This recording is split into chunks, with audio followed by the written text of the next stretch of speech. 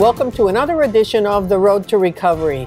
Today we'll be talking about recovery among diverse populations. So individuals from diverse communities have unique and special needs, and it's very important for the providers and services systems to understand some of those and to take the time to learn about some of the differences that are represented by diverse populations. SAMHSA has supported a network of community-based organizations where we are acknowledging the value of the indigenous knowledge and the ways in which communities are solving problems and supporting people that live there. One of those positive things that we can do is really turning to the culture and asking the community what works for you.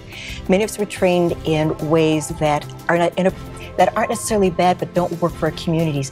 So it really is a very positive thing when you ask the community what works for you. There's many pathways to recovery. There's not just one, and I think that is a good way to reach out to Native Americans by this identification and connecting and kind of pointing them in the right direction. Don't be afraid to have these hard conversations about race.